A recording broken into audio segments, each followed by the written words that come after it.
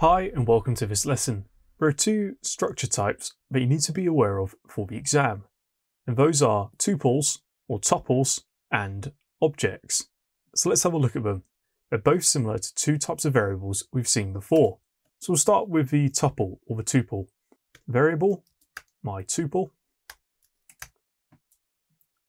type equal to tuple, and in curly braces we then add what data types we'd like. Now this is where the tuple gets a bit interesting. The difference between a tuple and a list is that with a list we had to explicitly say whether it was going to hold strings or numbers. Whereas now with a tuple, what we can do is specify the data types we'd like inside the list. So it's almost identical to a list, except we can support multiple data types. So inside we could have string, number, and string. And when we set default,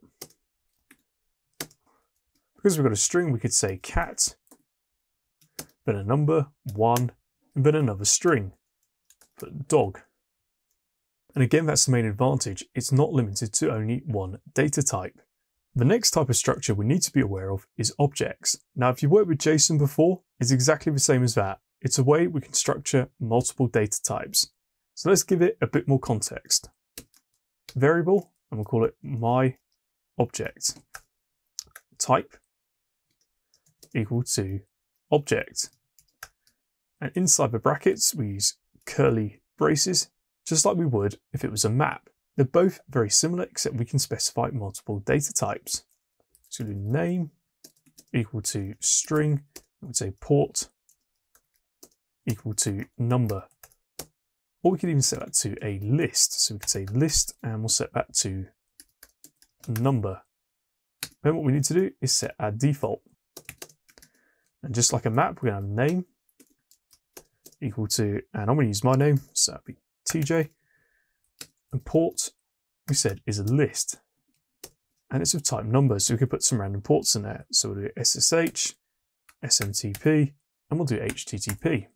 I'll include a link to the documentation for these if you want to learn more about them. Both tuples and objects are high-level concepts.